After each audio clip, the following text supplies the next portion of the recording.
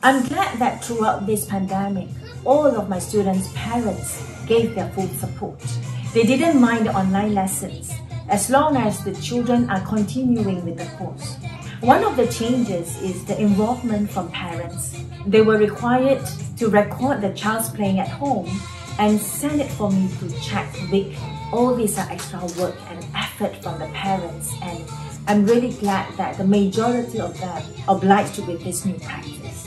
Parents were very encouraging and patient with the whole situation. They didn't give in to quitting, which I really appreciate. Yes, very much so. They had been longing to come back for physical lessons. There's so much they can do in our group lessons, like ensemble playing, singing together as a group, doing the rhythm stepping together, making music with friends. It is so much fun doing all these subjects with their friends in class.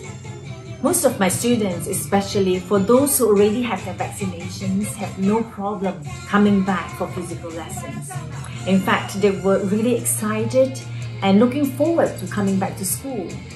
But for small children who have not received any vaccinations, a small number of them were reluctant to come back. As a teacher and a parent myself, I fully understand the worries behind this.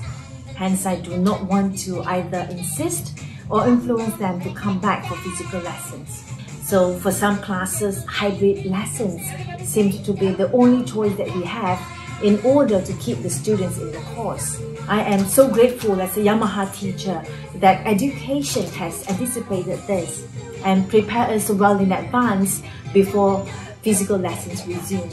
Forums regarding what tools to use for teaching, the SOP to follow, different teaching approaches that we can adapt were introduced.